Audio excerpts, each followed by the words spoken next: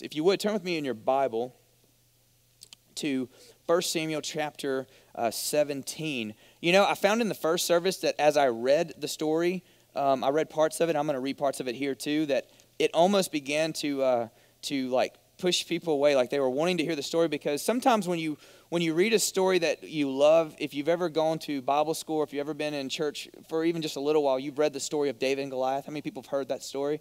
Like a lot of people have heard that story if you've been around church at all. And there's a lot of pieces inside of that story, though, that are very, very powerful, that are very unique, that a lot of times this is where we start with. We're like, David's a young kid. He comes up, challenges Goliath, gets 5, rocks or whatever, throws it, hits Goliath in the head, the giant falls down, David wins. The army of Israel goes for it. I mean, that's kind of like that's our story. Because a lot of times the ones that we know the best are the ones that we honestly don't know the best. We just like them the most. You know what I mean? Like you recognize it and you're aware of it, but honestly the implications of the story, there's a ton of it there. And honestly, I'm probably going to miss some of it. But there's a lot of different implications. And so the message this morning is all about my focus, or our focus on 2017. Like, how are we going to perceive things? How are we going to look at the obstacles? Just as David saw Goliath, how are we going to see the obstacles and the things that we're facing? How are we going to view those things? How are we going to approach those things? How are we going to go in the strength of the Lord to deal with those things? So I'm encouraging you as you listen to some of this is to take heart, take notes, mark in your Bible. It's a great thing, I believe, to do so you can find things that you have put in here. So the story starts out in 1 Samuel chapter 17, verse 1, and it says that the Philistines and the Israelites had gathered at the valley of Elah, and that they were getting prepared to fight each other. And one was on one cliff, and one was on the other cliff, and then there was a valley in between them. And so basically they would get up together, and they would draw army lines and all that kind of good stuff, and they would chant their war chants, and the Philistines were a headache to the Israelites. Until David really did a number to him when he finally became king, the Philistines were always a problem for the people of Israel. They were always trying to defeat them. They were always trying to pillage their stuff, steal what they had, take which they had worked for. And so they had gathered together, and they were getting ready to fight each other. And then all of a sudden, this giant of a man named Goliath. Everybody heard of Goliath? Goliath was a massive dude. He was not Shaquille O'Neal. He was Shaquille O'Neal plus 2 feet 5 inches. 9 foot 6 inches. It says he was 6 cubits. How many of y'all know what a cubit is that does metric systems? I don't know what a cubit means. But a cubit is like 18 inches and a span is 6 inches. And it says that he was literally 9 feet 6 inches. And it says that he had a coat of bronze upon him and a helmet of bronze upon him. And the coat of bronze, which is what protected him, right? It said that it was 5,000 shekels. How many of y'all know how much a shekel weighs? See, that's when you read the Bible and some of y'all are just like, I'm skipping that. I don't even know what that means. But I mean, you're just like, he's a big dude, so it's got to be a big coat. And some of y'all are thinking like a fur coat. It's not a fur coat. It's a metal coat, right? He's over here. He has this huge body and a huge coat, and it says it's 5,000 shekels. How much is that? That's 125 pounds worth of weight just in the armament on his chest, okay? Y'all understand what I'm getting at? This was a massive, massive guy. It says he has it on his legs, armament and brass. It says that his spear is the size of a weaver's beam, which means it's more than likely very thick, very large, and probably about 20 feet long. I mean, so we're talking about something huge. The tip of the spear weighed, I believe it was like 600 shekels, which again means nothing until you compute it.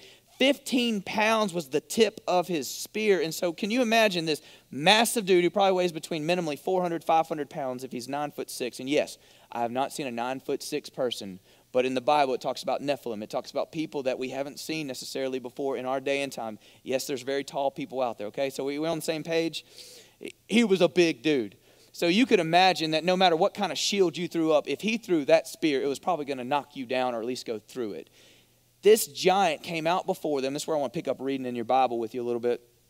It said that he came up and said in verse 8, he stood and he shouted at the ranks of Israel. And I don't know about y'all, but if y'all have seen big guys before, again, 7 foot and over, they typically have growth hormone like elevation, which is why they get so tall. I bet his voice was super deep, like no, I'm just kidding. It's not like my voice at all. he probably had a deep voice. I always do a deep voice when I get around guys like, yeah, how are you doing? He had a deep voice, but it was really scary, not like mine. He stood and he shouted to the ranks of Israel and he said, why have you come to draw up your battle? Am I not a Philistine? Are you not servants of Saul? He's already putting them down. He's like, you're already slaves of Saul. Am I not a Philistine? He says, choose a man for yourself and let him come down to me. If he's able to fight with me and kill me, then we'll be your servants. But if I prevail against him and kill him, then you will be our servants and serve us. And the Philistine said, I defy the ranks of Israel this day. Give me a man that we may fight together. And it says when Saul, now I know y'all have read y'all's Bible, right? Saul, when he was chosen king, it says was head and shoulders above every single other Israelite. So Saul was fairly tall for an Israelite, but it says this about Saul and the rest of the army. It says that all of Saul and all of Israel heard the words of the Philistine, and they were dismayed and greatly afraid. They were paralyzed by fear because of this giant. They were just like, there's no way. I mean, what he's saying is if one of us goes and fights him, that if he kills us, then our entire army is going to be, and honestly, you know how other negative armies would be. Like if he lost, they weren't about to surrender like that. I mean, but Israel being a little bit of a different nation, if they gave their word, then they gave their word. And so you're imagining here, these people are scared to death. We can't do this. So enter in David into the picture. He's out there tending the flock of his father's sheep. His father says, hey, I want you to go check on your older 3 brothers who are fighting in the war and give me word about how they're doing. So he sends David up there to where the battle's at. See, a lot of people think when you read the story that David was already out there prepared for war. Like he was the only one who was going to stand up. David came out there. He was not expecting to fight Goliath. He was not expecting to fight at all. He was expecting just to get word from his brothers, give some food to them, and then go back to his father and tend the sheep. You see, there's going to be things that come up in your life that you are not prepared for, that no one gave you a forewarning about, that you have to have already been prepared for before you ever get there. You've already got to be prepared for it before you ever get there, or you're not going to be prepared at all. So he gets there, and it says that the giant Goliath came out as he normally did, and it says he began to shout, and it says that David heard him. There's a big difference here. David heard him for the first time, and it says he had been doing this for 40 days. In the morning, he'd come out and shout at him, and at the evening, he'd come out and shout at him. And it said that he came out as he normally did, and this was after the 40th day, and David heard him, and he said to the people, he said, what are we going to do about this pagan over here? Like, why hadn't somebody killed him? I mean, let's do something about this guy. David's about 15 to 20 years old, roughly. Who knows where he's at right about that time, but say about 20 years old. He's a smaller kind of guy for the most part as far as we can gather. Not super short, but just smaller. And he's like, let's do something about this guy. And the people said, listen, if someone kills this man, Saul is not only going to give you his daughter in marriage, so the right hand to the throne, I mean, you're going to be brought into the royal family. He's going to also exempt his father's house from taxes. He's also going to pay him a lot of money. And David's over here like, why are y'all not going after this enemy? Like, why are y'all not stepping up and fighting him? So he asked another person. His older brother Eliab, he says, get out of here, man. All you're doing is trying to cause trouble. You just want to see the fight. That's all you're doing here. You're just ratting around. Why don't you go tend to those few sheep that you have? He's pushing him away. He's basically making fun of him, saying, listen, you don't have any responsibility. You're a nobody. Just get out of here. And finally, word gets back to Saul that David, are y'all remembering the story now? Finally, the word gets back to Saul that there's this kid over here saying he wants to fight Goliath. And so Saul brings David into his tent where he's at and begins to talk to him. And David says, listen, I've killed a lion and I've killed some bear. I mean, I've been prepared for this. I'll fight him. He's not a problem. He's defying the Lord. You know, we'll get this guy. And Saul's like, listen, man, you're just a youth. This dude's been a man of war since he was a youth. Like, you don't understand who you're about to go up against. Now, listen to this. Saul, I know I'm not reading all these verses, so I want to need you to. Verse 38. So Saul finally concedes to allowing him to come in. Verse 38 says, then Saul clothed David with his armor. He put on a helmet of bronze on his head and clothed him with a coat of mail. And David strapped his sword on over his armor. And he tried in vain to go, for he had not tested them. So he puts on, because Saul had a preconceived notion of what a fighter should look like. Listen, there's a lot of things that are going to happen in 2017 where people are going to have preconceived molds as to how you should live, how you should look, how you should act, how you should do things. Listen, God has created you, and there's only one of you, and you're to live out the calling that God has placed on your life. You're not supposed to put in everything that everyone else tells you you're supposed to be, because honestly, there are so many people who live out there and just saying, well, I'm being pulled this way, and I'm being pulled this way, and I'm being pulled this way because they say I should do this, and they say I should do this. Who has God called you to be? Who's God called you to? David said, I haven't tested this stuff. I can't wear this stuff. Saul, it was made for you, and are you trying to be someone else, to be very honest with you? That's really a great question to ask. Are you trying to live someone else's life? Is someone trying to live vicariously through you? You know, is someone trying to push you in a direction that honestly you're not equipped for? That's not what you were called to do, and that God has a different plan for you, because when you're walking in his plan and in his calling, it changes everything about it. So what does David do? David takes off all the clothes, goes out there in the same clothes that he came up with, was just basic normal clothing, goes out there, picks up 5 smooth stones from the river bank, goes ahead to the battle line, and this is what Goliath says to him. Verse 41, it says, the Philistine moved forward and came near to David with his shield bearer in front of him. So it wasn't just Goliath, it was a shield bearer as well. And when the Philistine looked and saw David, he disdained him, for he was a youth, ruddy and handsome in appearance. Okay, can you imagine this dude looking up and down at this guy like, you're kidding me. Like, basically, he's like, is this an insult? You're going to send me, like this little bitty runt of the litter, to come and fight me, to represent you? I mean, this is who you're going to send to me? It said he disdained him, and he began to say this to him in verse 43, am I a dog that you come to me with sticks? Why did he say that? He had a shepherd's staff in his hand as well. He's walking up there with a stick in his hand and a slingshot. And I'm not talking about the one you pull back. I'm talking about the one that you grab the rock, you put it in, you start slinging it around, and then you let it go. Like, this is what he was coming to fight, a man who had a massive sword, who had a massive spear, who was covered from head to toe with armament, who was 9 foot 6 inches tall, and he was a huge dude. Okay, this is who he was coming to fight. This is David and Goliath. This is not a made-up story. So this is what David says to him. He says, then David said to the Philistine, you come to me with sword and with spear and with a javelin, but I come to you in the name of the Lord of hosts. Amen. The Lord of the armies, or the God of the armies of Israel, whom you have defied. This day the Lord will deliver you into my hand, and I will strike you down, and I will cut off your head. You hear, he's speaking into the future about what he's about to do to Goliath. Now listen to me. I understand how we're about to use this. We're going to turn it into, you have problems, you have obstacles, you have things in your life, and God has not created you to turn tail and run backwards. God's created you to confront the enemy. God's told you to confront fear and to confront deception and confront those things which are calling you down in your own life. He says this to him. He says, I'm not only going to strike you down, I'm going to cut your head off. Okay, we're getting a little violent here, David. You're a young man, getting a little violent. So he goes from there, and then he says this, and I will give the dead bodies of the host of the Philistines this day to the birds of the air and the beasts of the earth, and all the earth will know that there is a God in Israel. I mean, you hear what he's getting after? He's saying, I'm not just going after you, Goliath. You're just part of the problem. I'm going after the root of it all. I'm going to kill all of you guys. This is David. This is David, a little bitty guy, going after a massive giant, and also speaking to the rest of them saying, he's first and you're next. You know what I'm saying? He's first and you're next. It's like you don't do that kind of stuff, and I'm going to get to that point in a second, but some of us have gotten so far in our faith as a Christian that we have become completely incapable or unable because we don't even believe it anymore. I'm not saying you don't believe about Jesus. I'm not saying you don't believe about God. I'm not saying you don't believe the Bible. What I'm saying is you don't really believe the things about God and how he declares himself to be the God who works the impossible. He's the God who helps those whose heart is directed towards him, and he don't care how tall you are or how smart you are. He's looking for those whose heart is directed towards him. It says the eyes of the Lord go to and fro throughout the earth to look for those who are wholeheartedly given to himself. It does not matter where you come from or where you think you're going. When you give yourself to the Lord, he's got bigger and better plans than you could have ever imagined. Amen? Shoot, I'm telling you. The first audience, they were asleep. They must have stayed up late. So anyway, he tells him this in verse 47. And he says, and that all the assembly may know that the Lord saves not with sword or with a spear. Now listen to this. I want you to mark it in your Bible.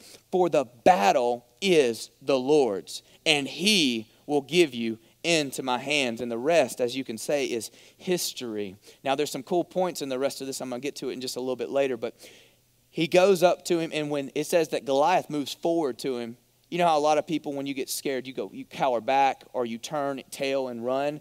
It says that as soon as Goliath took that first step forward is when he took off after him. Took off straight ahead.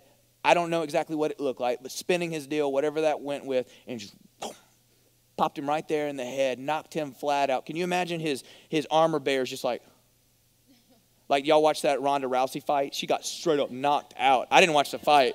But you can watch the highlight. 48 seconds, everybody's like, I mean, poor girl, I feel bad. Anyway. It's the same probably thing right there where all the army is just like, oh, no. Do you ever see something that happens and you're like, is that a dream? Like, did that really just happen? Is this happening right now? Is this taking place? Because it really changes all the projection of your plans and all of your future ideas of what you were about to do and what was about to happen. He comes down and it says that David runs up, grabs Goliath's sword because he don't even have one, pulls that sucker out and chops off that dude's head. And he ends up taking the Goliath's head back to the tent where Saul's at. And Saul's over here saying, like, whose son is that? Like, who is David had been in his court, remember chapter 16, because Saul had a spirit upon him that the Lord had sent to cause him to be very depressed and angry and so on and so forth. And so David had come in, like he knew who David was, but he had to do a double take. Listen, some of y'all are out here today.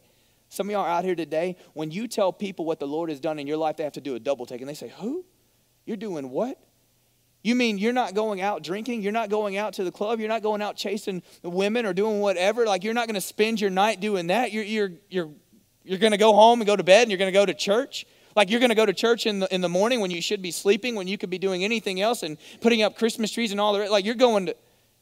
I'm telling you, there's a lot of people out here, if you knew their stories and they know their stories, you know that you wouldn't have been here 2 years ago or maybe even 2 months ago, and God's done a powerful work in your life and you're totally different. And people have to do a double take. As to whether they turn their head or not, I don't know, but they simply say, I don't believe it. When I tell people that God has called me into ministry, they say again? The people in Stonewall, Gloucester area must have gotten desperate to call up you. I mean, let you in the church, on the stage or a pulpit, however you want to call that. I mean, like, God's used you, and the answer is like, yeah. Like, I don't know why. I have nothing there, but I mean, God uses people, and that's the thing. It's not about what you're capable of doing. It's all about how capable our God is, because He can use you, in you and through you. It's not about you. You're right. You're not nearly as great as you think you are. And the greater you think you are, honestly, it's the farther you are from reality, to be very honest. It's what God can do in you and God can do through you that is the power at work within you. See, everybody had belittled David, like, he isn't going to make it. He's not going to do it, because all they saw was his physical, and they didn't understand that the Lord God had anointed him. He had the Spirit of God upon him, and it makes all the difference of the world when you know that God is for you. He's not against you, that He gave the greatest gift. Therefore, He'll give you whatever else you need in this lifetime. Does it always look the way you want? No. Does it always appear the way you want? How many of y'all want some giants in your life in 2017? And everybody said, no way. I mean, like, to be honest, like, everybody's like, we all want to be Davids. Yeah, right, until you get up there. You're just like, I don't want to do this.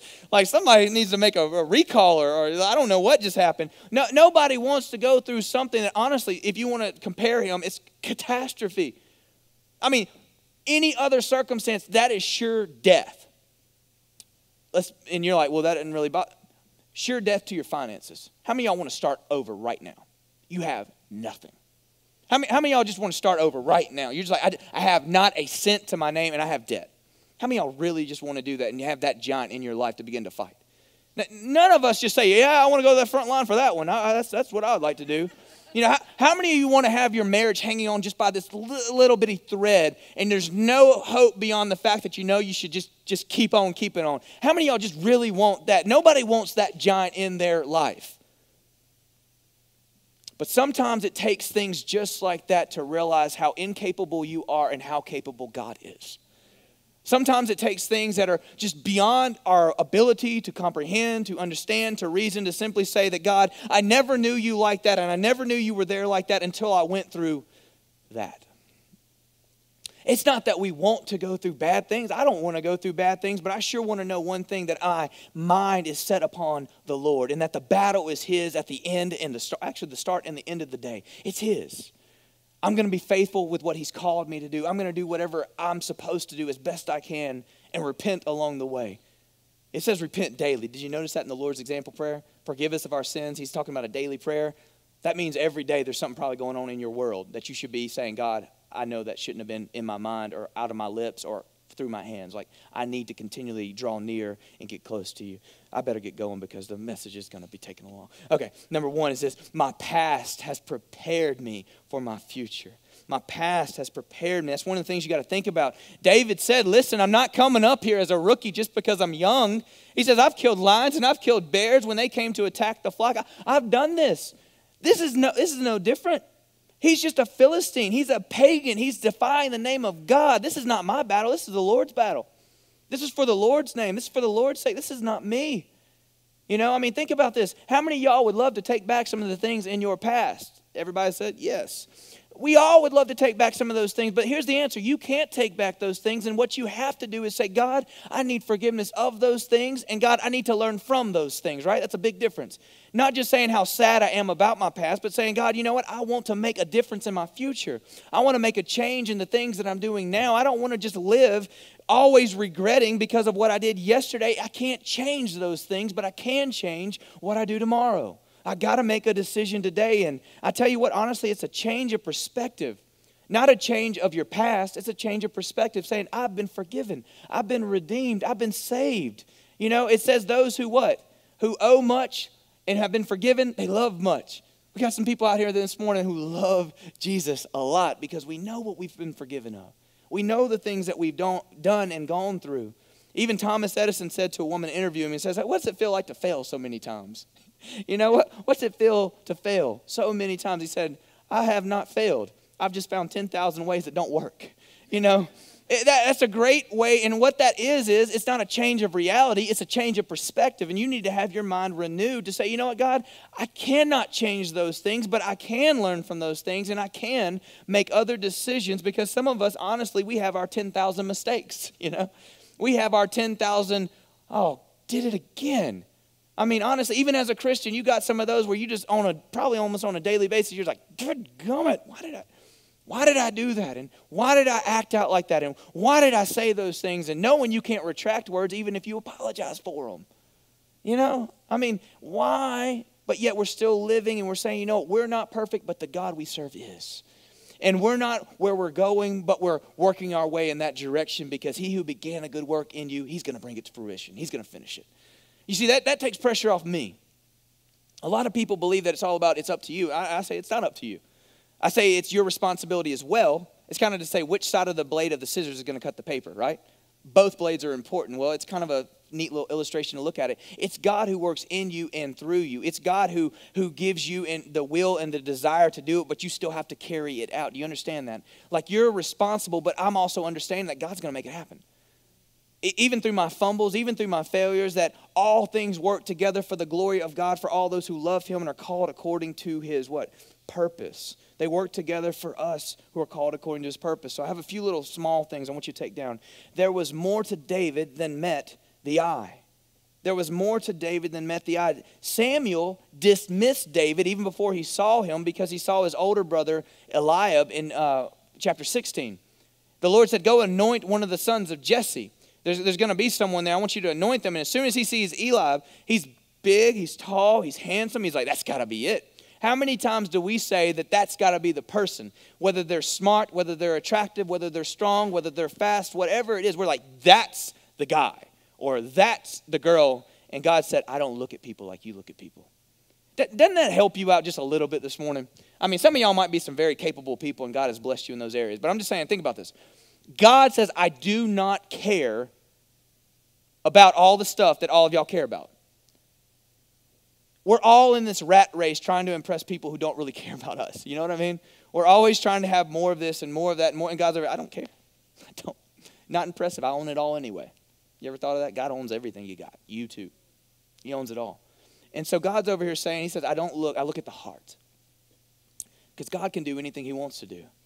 Remember John the Baptist when he's talking to those Pharisees? He says, listen, don't think that just because you're ethnic descendants of Israel that God can't raise up Israelites out of these stones. Okay, God can do whatever he pleases. He created it all. He spoke it into existence. We need to realize it is not our ability, and we do not need to dismiss God's ability. It's all about what can God do through you and in you. Too much of us, we're saying, well, what can I do? And what we should be saying, God, what would you like to do? That's pretty good. Well, a lot of us are saying, what can I do? And honestly, we should begin to say, God, what would you like to do?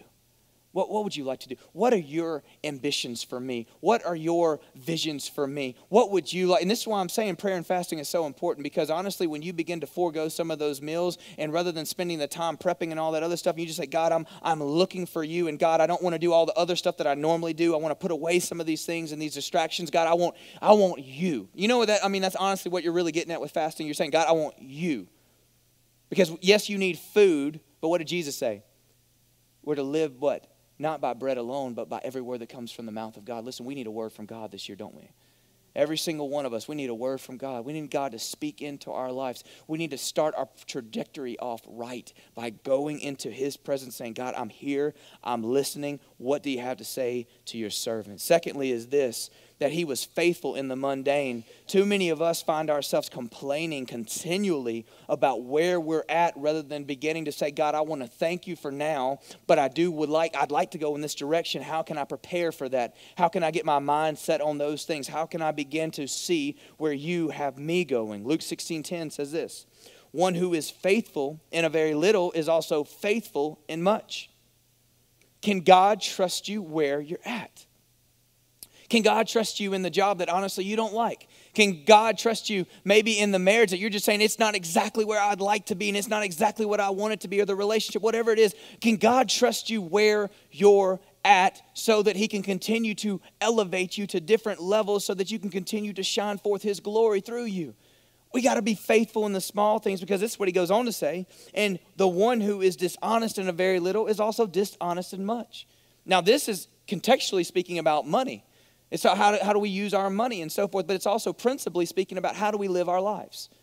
Can we be trusted with what God has already given you and thankful, so that we'll be prepared to receive and to go after that which is ahead of us?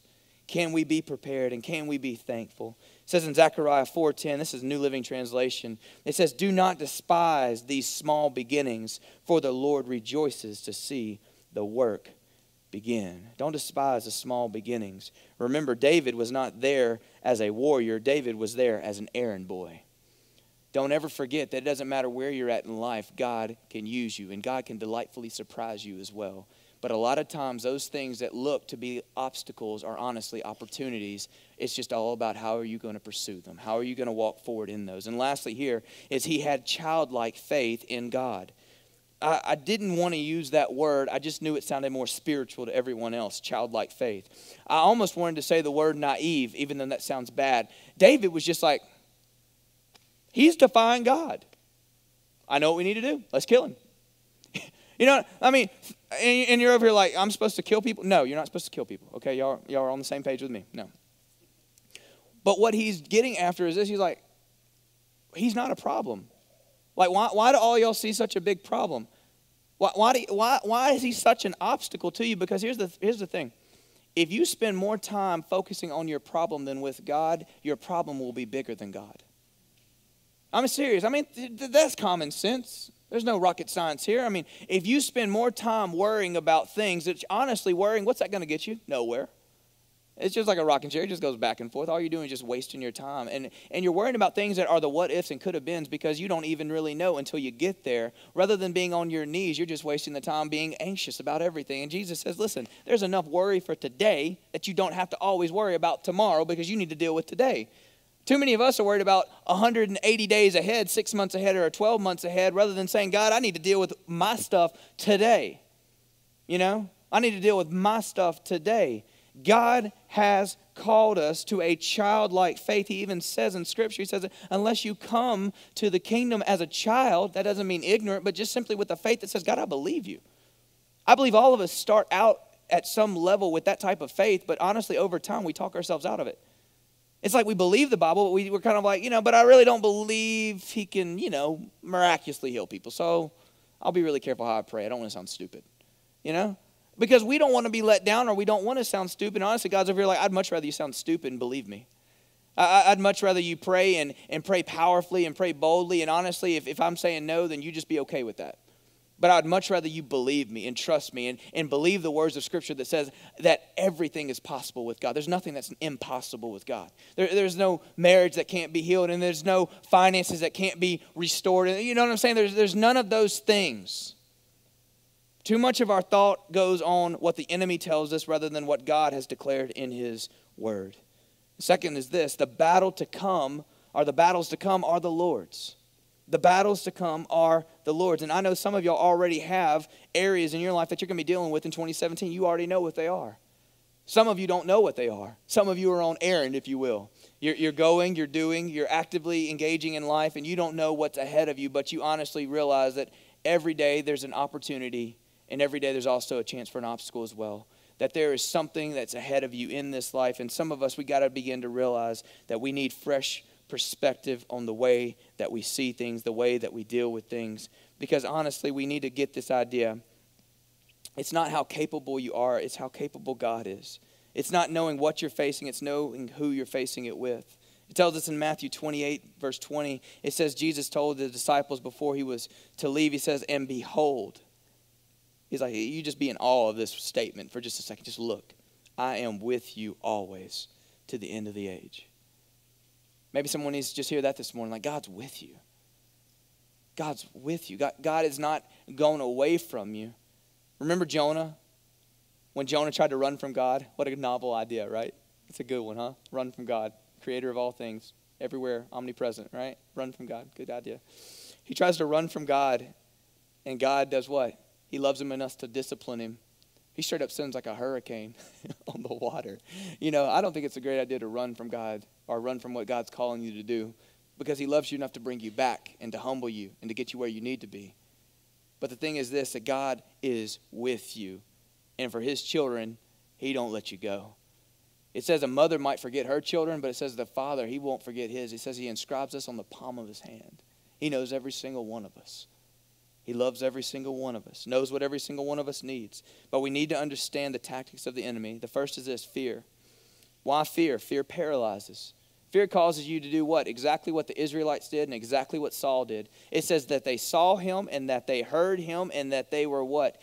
Dismayed by him. They were blown away. We cannot defeat this guy. We have got to just stay on our side and hope for the best. David saw something different.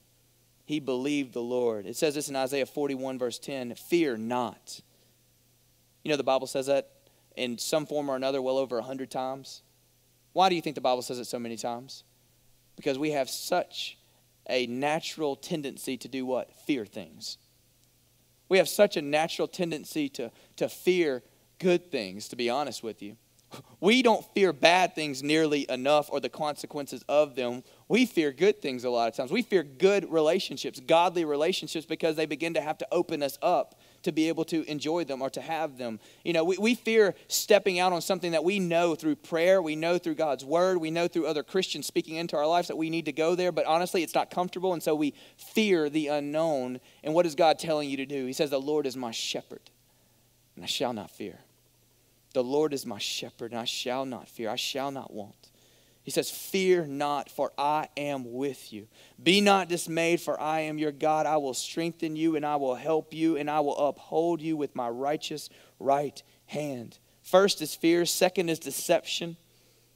One of the most wicked and evil people of the last generation, Adolf Hitler, said this: if you tell a big enough lie and tell it frequently enough, it will be believed. If you tell a big enough lie, and if you tell it enough times, it'll be believed.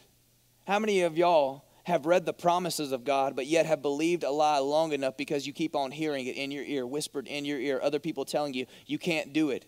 That will never happen. That'll never work. You shouldn't do it that way. You know, you shouldn't do it. Listen, you should listen to other people, but you should be very careful who you got in your corner. Be very careful as to who is speaking into your life. Be very careful as to the influences that you allow, because listen, your friends do influence you. The things that you allow in your life, they do influence you, and you should be very, very, very vigilant as to what allows your heart to flow out. And third is discouragement. Discouragement. Some of us get pushed away from God thinking that God is the one shaming us. It's never God who shames us. It's Satan who always what? Condemns us. If you ever feel an urge in your heart to draw you away from church or draw you away from fellowship and community together with other people, or feel God pulling you in a direction that says, you know, you're not worth it, you can never be forgiven, you should never show back up at church, they're only going to judge you, they don't really care about you. If you ever hear those words in your heart, in your ears, I'll go and tell you straight up, that is the devil speaking lies because that's all he knows how to speak. That is satanic. That is demonic. I don't care what you call it. That is completely false. It's against God. God will always bring you back. God will always nurture you. God will always also convict you, but in such a way that would cause you to be healed and to love him even more because you understand what he has done for you. Praise the Lord. It's totally different what God does for his people and for his children. And lastly, as we get ready to close, is I will run towards the challenge ahead, not away. I will run towards the challenge ahead, not away. Why do we compete in contests? Why do we have sporting games? Because what? We want to see who the victor is. Why do you take tests? You take tests to see if you've learned, if you're able to conquer whatever is ahead of you. What are you doing? When God gives you an opportunity that seems so difficult, what's God doing in the midst of all that? He's teaching you to depend upon him, have faith in him, but also, here's another thing, God's showing out. God's showing out. And some of y'all are like, I don't know if that's the way God shows out or not. Listen, you can have God showing out in you even in the midst of defeat if you handle it right. I'll say that one more time because we all want to talk about victory. Sooner or later, there's going to be areas in your life that just don't go the way that you think they should or the way that you want them to go. You can still honor God in defeat. You can still honor God in failure. You can still have a heart of integrity and carry yourself in a fashion that doesn't respond to other people the way they've responded to you and the way that they've treated you. You can still hold your head high. You can still live a Christian life in spite of those around you who are calling you by names otherwise. You can still do it. God has an opportunity to show off within us by giving us an opportunity to face things that grow our faith. If God left you alone, which is what most of us won't, you would never grow. And to be very honest with you, you would never depend upon him because you'd be satisfied with where you're at. God's saying this is not all that there is to it. There's more to it than this. More to it than the 70 years. More to it than the house and the cars and whatever else it is that maybe your ambitions are driving you to. Those things aren't bad, but honestly, if that's your it, then you've missed it. God is the it. God is the pleasure. God is the desire. He's everything that is fulfilling in our lives when we are drawn to him in a full knowledge of him. In a full knowledge of him. And I'll end with this thought. The victory that you have ahead of you, very possibly, it's not just for you. See, a lot of times we're all about like, what can I get out of this situation? Or maybe I'm just a really narcissistic person, and that's probably true. I'm looking at like what can happen and what can be good out of this. And I want to say this to you, that there can be a lot of great things that happen, but the victory is not all about you. What happened when David slung that stone? The trajectory of Israel changed at that very moment as soon as that stone struck him in the head. Play it slow motion with me. Stone strikes him in the head, sinks into his forehead. Giant, I don't know how slow, but let's go slow motion. Falls backwards or whatever, maybe face first. David runs up, he grabs that sword, chops off that guy's head, and the entire other army, the enemy of your soul, the ones who said you're going to be defeated, the ones who said that you're nothing, the ones who said that you can amount to nothing, every single one of them, it said, turned tail, and they ran. And the deflated Israelites all of a sudden rose up with a shout, and they chased after him. I want to say this, that your victories are not just for you alone. It's for your prosperity, those who are coming after you, for your kids. Some of y'all got some things in your life that need to be broken. Some of y'all have some habits in your life that need to be broken. Some things that have been generationally handed down, if you will, that need to be broken in the name of Jesus, by the blood of Jesus. There's some of us that need to realize that even in our victories, that we're carrying others with us. They see us and they see what's going on in your life, and you need to carry the torch ahead of them. That God's called you to do that. God's called you to leave a legacy. That one moment in David's life changed everything, not only for Israel, but also for him. He rolls up in town the next time. That is some shepherd boy that nobody knows. He rolls up in town next time and they're singing, Saul has killed his thousands and David his 10,000s. You never know where your moment's at, but we got to be faithful with where you're at now before you're ever going to get there. 2017 can be a great year no matter what you go through because of the God we serve. 2017, I'll say it again, can be a great year no matter what you go through because of whom you're with, the God you serve. Jesus Christ. That's where I end this, and I hope this begins to launch us as we get ready for a new year. I honestly ask you and almost urge a little bit that you would consider the prayer and fasting. 3 days of corporate fast is what we're doing, and keep on going if you want to. Or inside of that booklet on the desk over there is a Daniel fast too, if you want to use certain foods or whatever. I'm just saying, whatever you wholeheartedly feel to do to the Lord, keep your word. Whatever that is. Maybe it's a day, maybe it's 3 days, I don't know. But seek him. That's the whole point. It's not, can you be strong enough to go 3 days or whatever. It's seek him. Seek his face. Love the Lord thy God with all your heart, your soul, strength, your mind, every bit of you. Give God your best. Start your year off right. Let's stand. Let's pray as we get ready to sing this song. Father, we love you.